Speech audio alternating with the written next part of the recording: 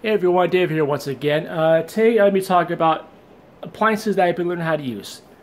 First of all, I'm going to start with the NutriBullet.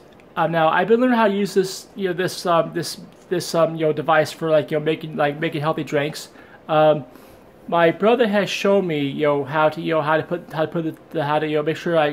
make sure certain vegetables are cooked the right way. Make sure you got plain water in there. Make sure you got everything on there correctly. And it took me a few attempts to learn how to use the NutriBullet.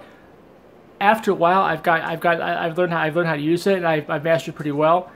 And we use it quite a bit. And not only is there one at home, but also here at my friend's place, he has a NutriBullet as well, and he also uses the same thing.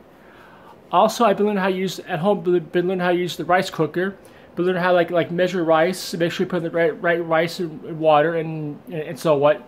And of course, it's the same thing you can see in your vegetables. And but I've learned how to make sure how to season things and how to make sure things are seasoned correctly and not over seasoned. And also, I've been learning how to use the New Wave.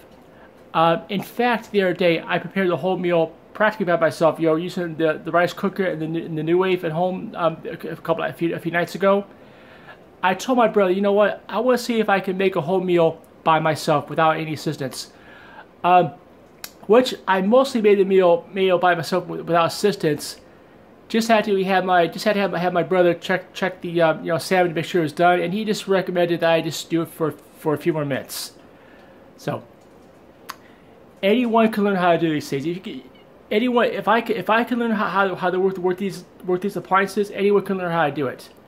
And I just enjoy learning how to cook it. I just enjoy learning how to do different things. It's a lot of fun. With that, this is David. Thank you for watching, and we'll talk soon.